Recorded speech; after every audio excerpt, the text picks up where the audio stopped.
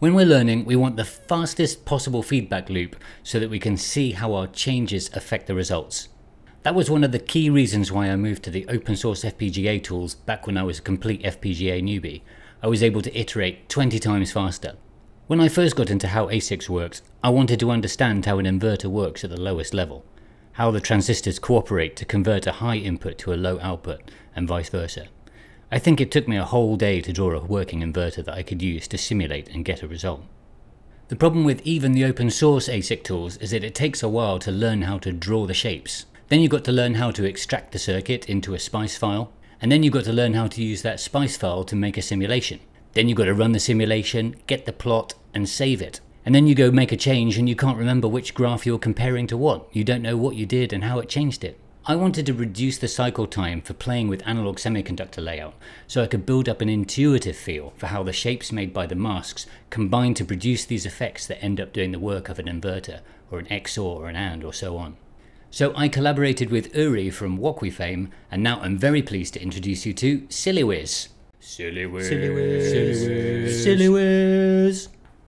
SiliWiz combines the layout, the extraction, the cross-section and simulation all into a single web page that we can use to explore and explain these fundamental concepts, and you don't even need to download anything.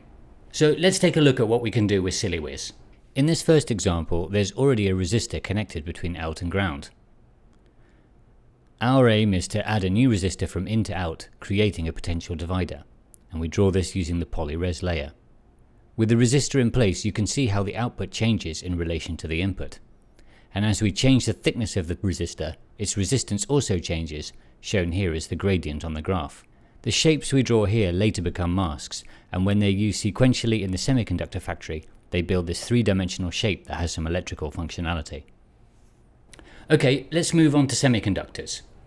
In this puzzle, we already have most of the parts in place for an inverter. It's not CMOS, instead the pull-up is made by this resistor. Right now the ground is connected through the N diffusion to the output, so we see the output is low. Our job is to turn this into a working inverter. Let's start by drawing the gate in polysilicon. Now you can see the diffusion under the gate is split. That's because when we manufacture, the gate acts as a mask for the diffusion layer.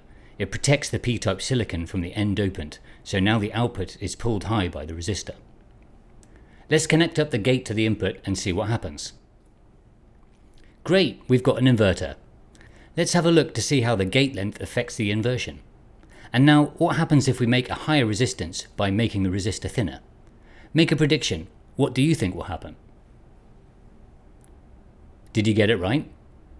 You can see how this fast iteration will lead to a more intuitive understanding of how the standard cells work, giving a more complete understanding of what happens next when we move on to building digital circuits out of these basic building blocks. Which leads me on to TinyTapeOut is an easy way to play with digital logic in your browser. Like SiliWiz, there's no tools to download. We've got a nice set of tutorials here, and after your design is done, you can see how it gets translated into standard cells, and even zoom into a 3D view. If you're super keen, you can pay $100 to get your design added to a chip that we're going to be manufacturing soon. Take a look at some of these cool designs that have already been added. When you receive your chip, you'll also get the other 250 designs that other people have made, so you can try them out too. Here's what people are saying about TinyTapeOut on social media. TinyTape submitters will get exclusive advanced access to the SiliWiz training materials and the demo. So if you're keen to try this out yourself, then submit a design before the deadline on the 2nd of December. To find out more, visit the website at tinytapeout.com and make sure you sign up for the newsletter. I want to finish by saying thanks to Uri, to Tim, to Holger for helping me put this together and making it possible, and all the other people that build open source software. By leveraging open source tools like ngSpice and Magic, we were able to put this prototype together in just a few weeks. With your support, we'll create the learning resources needed to make this into an awesome learning experience. So thanks for watching. SiliWiz.